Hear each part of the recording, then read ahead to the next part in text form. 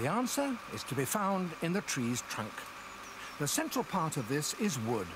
Around the outside of this pillar, there are ranks of hair-thin pipes. Those immediately beneath the bark carry the food-laden sap down from the leaves.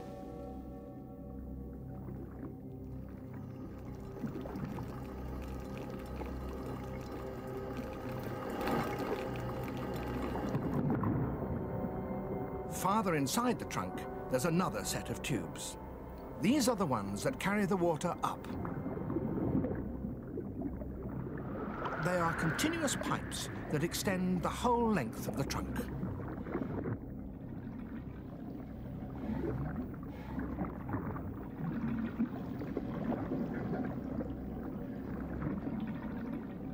As the water evaporates in the leaves above, the long, thin threads of it are pulled up the tubes, into the branches, and ultimately into the leaves themselves.